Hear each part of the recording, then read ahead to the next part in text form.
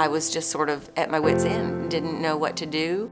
I knew that I was working full-time, my husband was full-time, but we needed some assistance. You can be a loving caregiver, I think, even better when you have some help.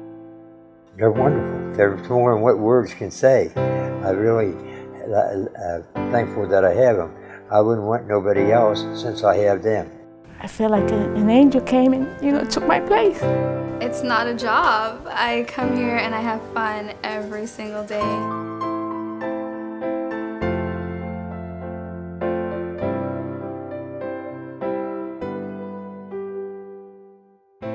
Christmas Eve, my mom became deathly ill and was put in the hospital. And just a couple weeks after that, my dad had a fall.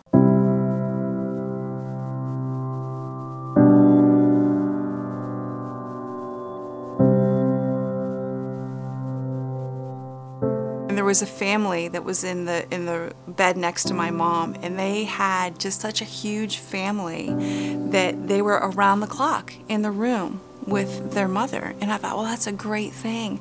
And I thought, well, I've got Firstlight. And this sounds crazy, but they were my family. They were the ones that sat with my mom when I couldn't be there. And they took care of her and watched her and spoke with her and reassured her when she woke up. Give me a squeeze. Okay. Mwah. Okay. Love you.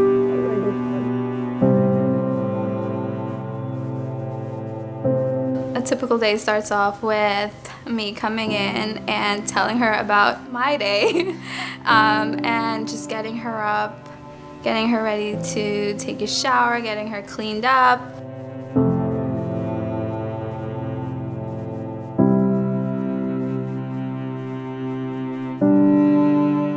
They give me a shower twice a week when they're here.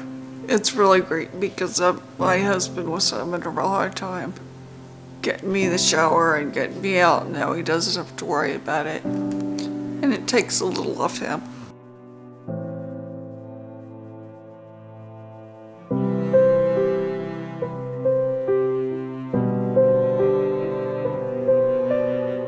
It's fun. I enjoy my caregivers a lot.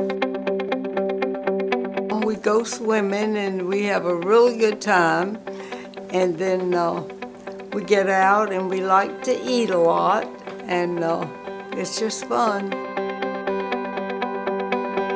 As the months went by, she developed some memory issues, and so it became quite apparent to us that she needed a little bit of assistance. The last thing I ever wanted to do was to have to put her in a home. It was an enormous relief to know that someone was there for my mom. You can imagine how lonely it is once you lose a spouse and your daughter is off at work all day, you have no grandchildren around, you have nobody.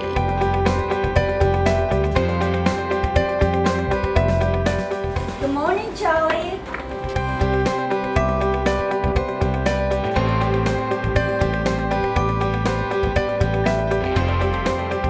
I don't have no family whatsoever. They all passed away.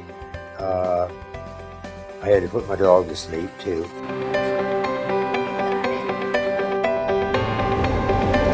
This is exciting. Yeah. All the church members are so excited for you. Then sings my soul, my Savior God, to thee. I enjoy very much. I'm looking forward to every Sunday coming to pick up Charlie and we go to church together. I feel comfortable because she enjoys the church service, and I feel confidence with her. Thou art.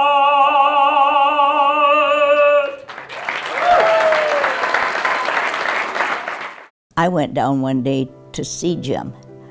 And I thought, oh dear, that is dangerous to be there alone. I'm wondering, how does he manage by himself down there when he's kind of deteriorating and all that?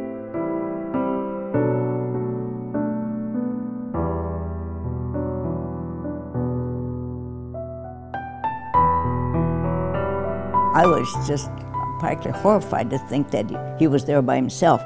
And so I said, we have to do something. And she said, well, when do I start? I said, well, you're going to start in the morning. I couldn't sleep that night thinking, you know, they're right, he can get hurt. But then at the same time, I was feeling relief because the next day, Renee was going to be there for him.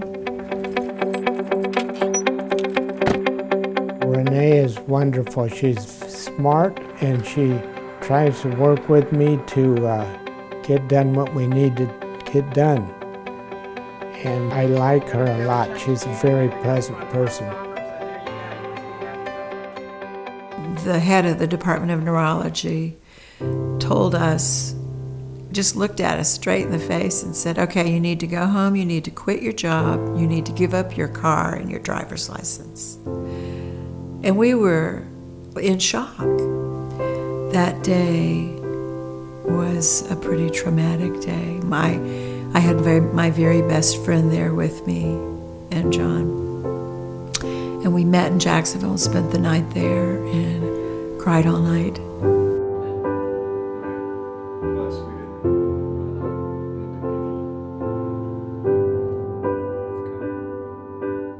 When I spoke with Karen, I liked her immediately. And also she came right over. I think the very next day, by the time that visit was over, I had a plan. And she was there to implement that plan. Karen's available, and I hate to say this, but 24/7. If I call her or text her at any time, she responds. And that's a sense of security that I've never had with any other agency.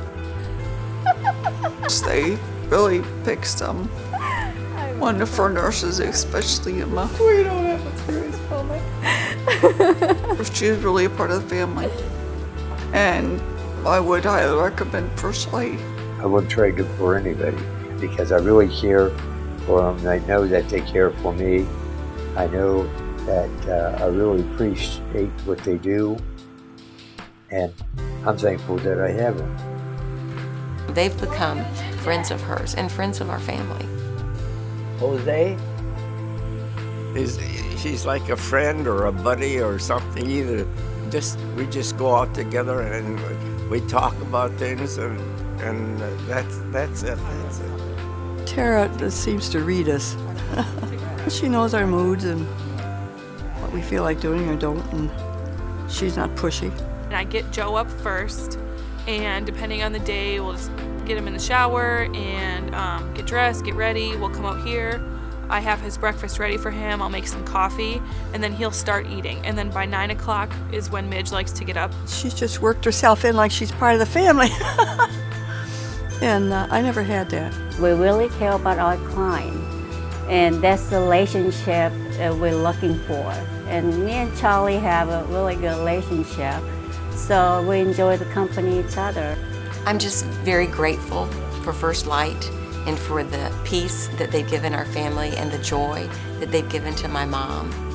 She has a smile on her face all the time when there's a caregiver there. Not just that they have great training, but they have compassion, they have a heart. You don't get that with every agency.